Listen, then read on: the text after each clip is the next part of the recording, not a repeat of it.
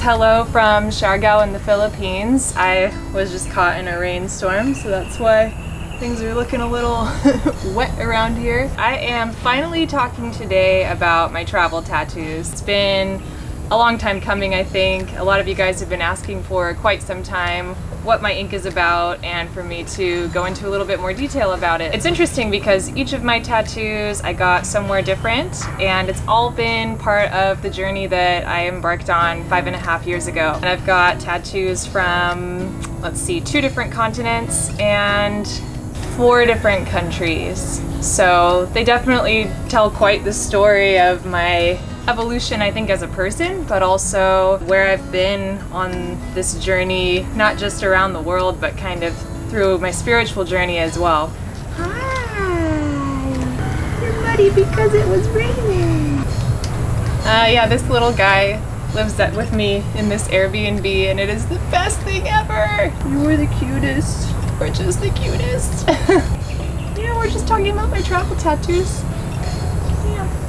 So yeah, without further ado, I will talk about them in consecutive order. My first tattoo is the sacred 5 lines on my shoulder here.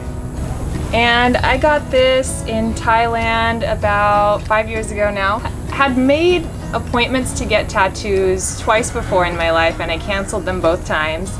I have to tell you, I am so glad I did that because both of those tattoos are not things I would have wanted anymore. So I'm glad that I waited for something a bit more meaningful. But this first tattoo is super meaningful to me because it's very non-traditional the way that it's done, or actually it's very traditional. Basically, I woke up at, I think, 4:30, or to be honest, I didn't even sleep that night because I was just so nervous and excited about the tattoo, and got in a bus in Bangkok, headed to this area like 50 k's outside of Bangkok, got on a motorbike, and then headed to a temple called Wat Bang Prak. And this is where I met with this monk named Luang Pinan, and he basically is the most famous monk in Thailand for doing these tattoos. They're called yant tattoos. It's really crazy. You make an offering of 150 baht, which is like $3 and some change, and in exchange you get some incense, flowers, and a pack of cigarettes, and then you bring this offering in exchange for the tattoo. That's not the crazy part though. The crazy part is that you don't actually talk to the monk, you don't actually know what you're gonna get. You just sort of lean over a triangular pillow and he puts on a stamp and traces it and gives you a tattoo. He just bases it on what he wants to give you, what he thinks that you need. I've heard it described as sort of based on your aura. Basically, yants are protective blessings, and each line of the sacred 5 lines is a different protection. And each monk has his own set of the lines that he puts on you. It's all about, for me, the story and the way that it looks. Obviously, I got it because I think it looks really cool. Anyone who tells you anything differently with regards to their tattoo is a liar. Yeah, I got it because I like it, and that's true of all the tattoos I have. I got them because first and foremost, I just like them. I loved the idea of getting a sacred tattoo from a monk, and he does it with this long bamboo stick with a blade at the end, and he dips it in ink made from charcoal, snake venom, and a bunch of other stuff. And then he taps it and gives you a tattoo like this. Now, the monk isn't allowed to touch women, so he has a piece of cloth between him and me. And then there are 2 people on either side sort of stretching my skin for him to do his work. After he did the tattoo, he blew on it and said a prayer and basically breathed magic into it, and I had a new tattoo. Now, generally, if you've never had a yant before, you're gonna get one of 3 or really one of 2 different designs. There are over 80, I believe, but there's a standard 3 that people usually start with, and it's traditionally on the shoulder here. So if you see it elsewhere on people, maybe they went to a tattoo artist, or maybe they just didn't have any room on their back anymore. One thing about this that bears mentioning is they don't use new equipment on each person. So they do sterilize the needle in between, but they don't use a new one. And that is something I would probably not risk again. I actually was lucky enough to be the very first person to go that day. If you want a tattoo like this, you could go to a tattoo artist. There are a lot of very talented ones in Thailand who can do it for you. You can also visit an ajarn, which is not a monk, but someone who also has a very sacred role in Buddhism.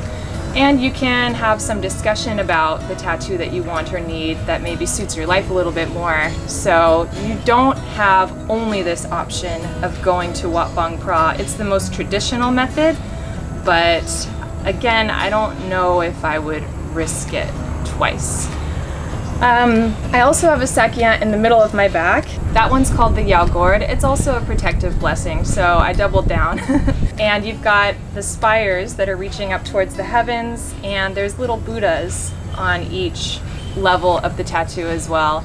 And for this one I did go to a tattoo artist. They still did it in the traditional way with the bamboo and the tapping, so the two tattoos on my upper back match, but I just wanted to do it with a clean needle this time around. And because I did already have the sacred tattoo that the monk had blessed, I felt like, okay, that's cool. It was a great experience to have. I loved the story, but yeah, I wanted to do it more safely the second time. The next tattoo I got would have been Om here on my ankle. I went to a tattoo artist that someone recommended in Kathmandu, Nepal. I really like this story too because at the time I had spent a cumulative almost 3 months in and around the Himalayas on the Chinese side and on the Nepalese side, and I really connected with the people there. A lot of them are Tibetan, and I just felt like they were so lovely and beautiful, and the Himalayas is a very sacred place and I could just feel that there. I did a lot of hiking while I was there, so it was really my feet that carried me all through those mountains. So for me it made sense to put the sacred symbol here. If you're not familiar with Om, it's basically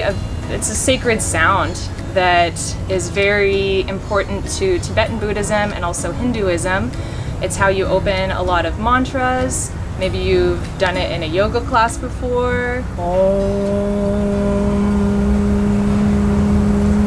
You can really feel it, the sacred sound all throughout your body when you do it, and that's the point. For a lot of times when things get stressful or I just need a reminder to come back to the present moment and what really matters, it's a good reminder to have. I do kind of wish that I had gotten the Tibetan Om actually. It's a different style and I just really like the way that one looks, but obviously that's not what I did. I still really like it. I've considered doing the Tibetan Om on the other ankle or maybe even on my wrist, but for now I'm kind of good on the tattoos. They are addictive, definitely, but we haven't gotten to this one yet, which basically takes up half of my side. Yeah, that brings me to the big piece that I have here on my leg. I got this basically a few days after I first moved to Berlin. It's a really cool marker for a time in my life of great change, as well as being the first tattoo that I got outside of Asia. People ask, what is that tattoo on your leg? Honestly, I guess you could call it sacred geometry. All of my tattoos have an element of sanctity. This was done by an artist whose work I just really appreciate. His studio is called Dots to Lines. He's located in Berlin. He's become quite famous now. I think that his wait list is years long. I waited a few months to see him and I got this tattoo about 3 years ago now. But basically you make an appointment with this guy, his name's Chaim, because you want something in his style that no one else on planet Earth is ever gonna have. And I just loved that idea because the other tattoos I have, honestly, a lot of people have, but this one is one of a kind, and it was made to match my body.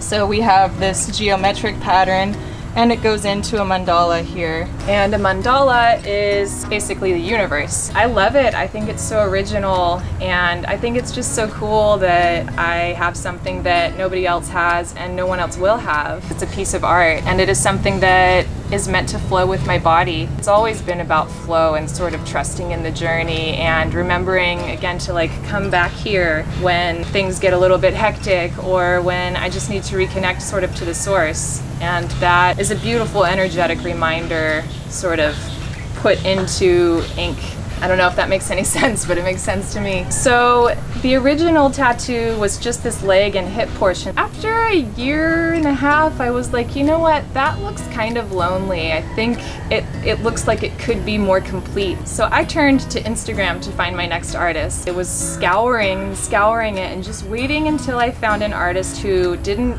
appear to ever make a mistake. Finally, I found this guy. He was located in Edinburgh, Scotland, and I waited 4 months for that appointment. His name is Jason Corbett. I got on a plane, I flew to Edinburgh, Scotland for the first time, booked myself into a little Airbnb, and we spent about an hour designing what would be the rest of this tattoo. I really wanted it to flow with my body like the bottom portion had, and I wanted it to match but to also be mandalas. I really love the way that it ended up. I think that it is sensual and beautiful, really something that is a work of art that is just truly mine. For now, I'm really happy with what I have, and maybe I'll stop here. Maybe I'll get some more. Yeah, it's a very personal thing to share because people obviously have opinions about tattoos, and I've been on the receiving end of mostly positive feedback from people, but every now and then someone shares an opinion and I'm just like, no one asked you.